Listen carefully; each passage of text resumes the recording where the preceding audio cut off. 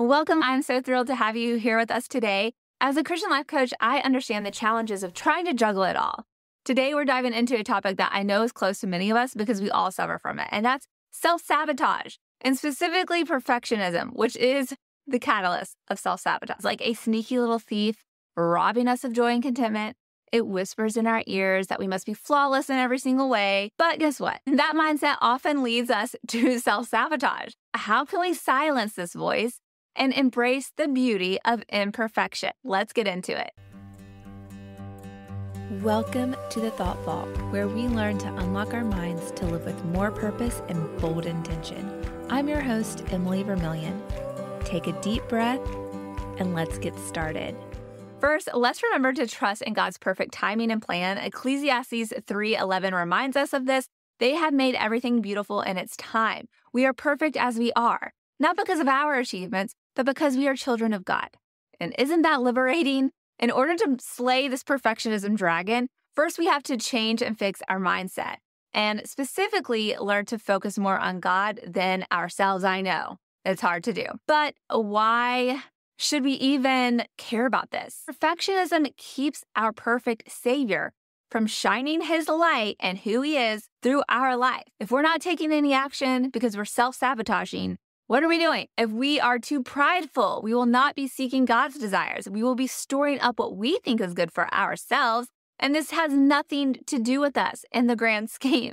This being the purpose of us being here. We get to share in our journey of being here. We get to experience our journey in being here, but we are not the purpose of the world. I hate to break it to you. So I'm going to share with you 4 mindset tips to fix our heart on God and stop letting the grip of perfectionism keep us stuck and stopped. Action mindset tip number 1 is start each day with reminding yourself of your inherent worth as a child of God. Write it down. Say it out loud. Sing it out in the shower in the morning. When we see our worth is in God and not ourselves, we are free. We are free. We can actually learn to love our flaws. Yes, instead of striving for an unattainable perfection, let's embrace our weaknesses. As 2 Corinthians 12:19 says, "My grace is sufficient for you, for my power is made perfect in weakness." By accepting our imperfections, we grow in humility and lean on divine grace and strength, not because of us, but because of God. Friend, we have already won because Jesus has claimed us. We belong to God.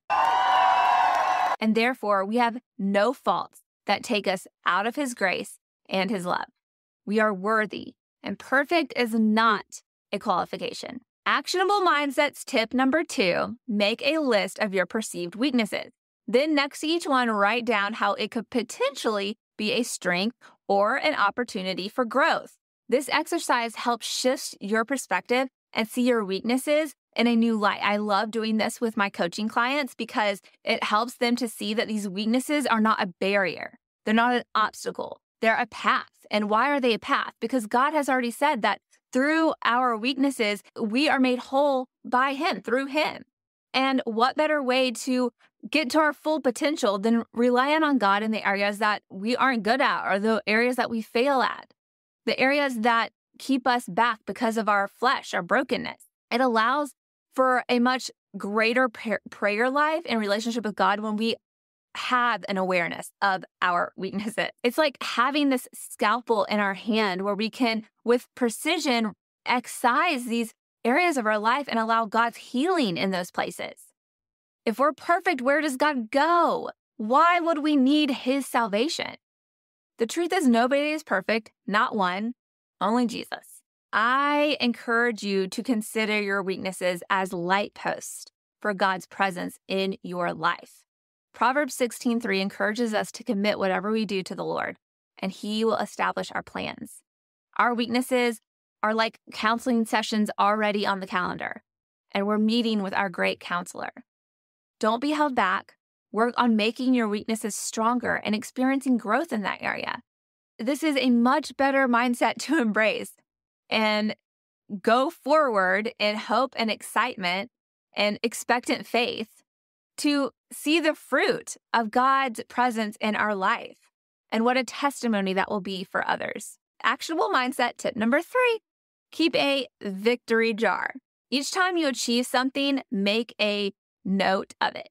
Any little progress you make, whether it's, hey, I feel called to open up this business, like God's in that.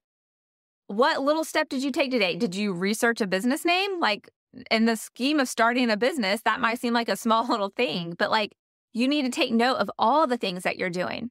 Keep a log of it, whether you're writing it on a sheet of paper, in a journal, in a note on your phone. When you keep a log of your progress, then whenever you are feeling down or doubting yourself, pull out those notes and remind yourself what all this effort is for. I love looking back at my notes from when I was first called to start my blog. Yes, I had a blog.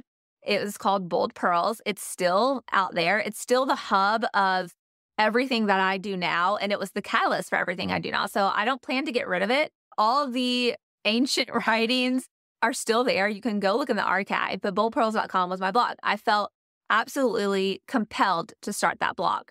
I was in a season of my life that was very challenging personally and spiritually. And one night in my angst and in my just depression, I was just praying and had been praying for relief, for guidance, for understanding, for discernment. And like a little lightning bolt, God said, start a blog. And it has led me to progress, to get certified in Christian life coaching, to take seminary courses and do all this stuff, ultimately leading here, getting myself on camera and all of this. So I love looking back. I journal my prayers a lot. I journal my prayers. I write down my thoughts. I have a million notebooks and a million planners. I'm a planner girl at heart. And I keep them all. And I love looking back. And they give me so much insight because God speaks to us in so many ways. And there's so much that you forget. Satan loves to let us forget what God has done in our life. And I have mom brain to the fullest extent. I have 4 brain cells at this point bumping around.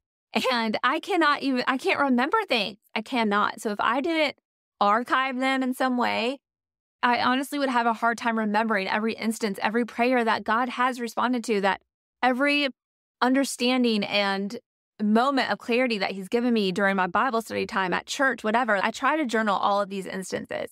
And I write in my planner a lot, my dreams, my aspirations. And I love going back and look because you can just see how some dreams never came true for good reason. Some dreams shifted visions of where I thought my life would be and seeing how it all plays out. All that to say, journaling is great and keeping a record of your progress is very helpful in keeping momentum and motivation and a healthy mindset going. So there's so much truth in what God shared with me then.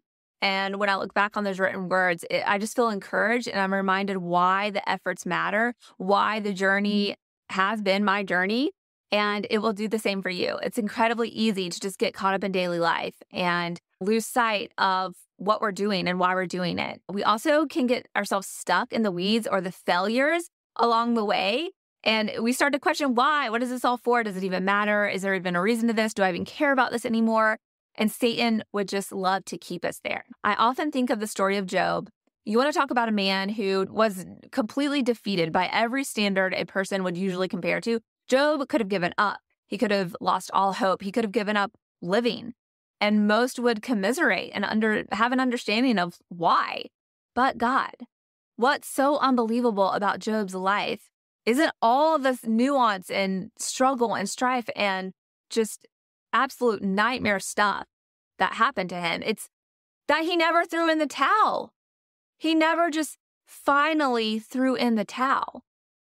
So let that be a grand example to us, to let go of our ideals and instead live in faith, even when it doesn't make sense, even when it doesn't make sense. Let's shift our focus from perfection to progress. Philippians 3:12 tells us to press on towards our goals, forgetting what is behind and straining toward what is ahead.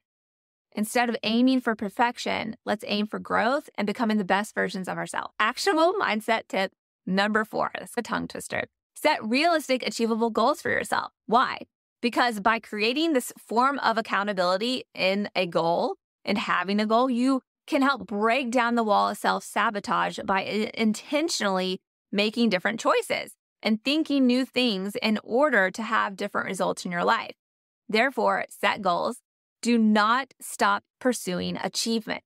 achievement in strengthening those areas of weakness in your life, achievement in what God has planned for you when He expertly created you. Set your mind on things you're working toward, not what's stopping you from getting there or where you've been or why you can't. Think ahead, have hopeful expectation in the faith that you have in God, who He says you are, that you are worthy, that you are perfectly made because He says so, and that you have been saved. So therefore, you are already victorious. Break down those goals, break down any of the goals that you make into small steps and celebrate each step and keep a log of that. And evaluate God's presence along the way and the will for your next thing to do. Remember, progress, no matter how small, is progress. And it's an act of faith to embrace the actual beauty of our imperfections because they inevitably drive us closer to dependence on God. And ultimately, that brings the soul satisfaction we are all longing for. That brings the ultimate joy and contentment that we long to obtain. So, have you set your goals? Consider these mindset tips that we've talked about, and it's my goal this year to offer tangibles too. For all the life coaching speak that I share, the one-on-one clients that I've had, my heart isn't for you to only just hear these tips and such. I want you to take action. I desire for you to hear the word of God and bear fruit from the heart that you have for Him. And I want you to just explode with a zeal for life in order to help foster daily thought that emboldens your awareness and helps you track these experiences of breaking free from self-sabotage. I did create a tool with you in mind, and it's simply called the Monthly Motivation and Growth Planner. It's a planner for keeping up and tracking progress, celebrating victories, and keeping your focus on growth rather than perfection. It's not just a planner. It's a mindset tool. It's a journal that helps you apply the principles that we've talked about today. And it's a way for you to imagine and start to have a clear vision of your goals and what you want your future to look like. It's for celebrating your wins and ending the day knowing you're one step closer to becoming the best version of yourself by having God's presence active in your life every single day. That's what our monthly growth planner was created to do, to help you with, to just be a companion. It's a journal that you can use as a support all throughout the year. It's digital, so you can import it into your GoodNotes app or whatever PDF app that you have. You can also print it month after month. It's a companion for you. So go grab that. It's literally $7. And it helps support the show, and it will be a great companion to you on this new 2024 journey. I hope after listening to this, you're ready to silence the voice of perfectionism and embrace the beauty of progress. Go grab your planner and let's embark on this journey together, one day at a time, one step at a time. Remember, it's all about progress over perfection. And until next time, do not be conformed to this world, but be transformed by the renewing of your mind, Romans 12:2. Go live with bold intention, everyone. Hey there, bold listeners. Just a quick break to share 3 things with you. First up, if you've got a question or a situation, consider our Dear Emily segment. Submit your stories or dilemmas anonymously, and I'll tackle them with heartfelt advice and encouragement from a Christian life coaching perspective. Just head over to the submission link below or in the show notes if you're listening on your favorite podcast app. Next, jump into our vibrant community at boldpearls.com/insiders. It's our free Facebook community group where inspiration, support, and fellowship are just a click away. Be a part of our Bold Life family where faith and connection thrive. And last, don't miss out on our newly launched Substack channel. It's the new hub for exclusive Bold Life content and discussions. By subscribing, you're not only getting extra goodies and content to help you, but also supporting the show. I really do appreciate it. So remember, Dear Emily submissions, join the Facebook group, and check out our Substack channel. 3 ways to enhance your Bold Life experience. Bye for now.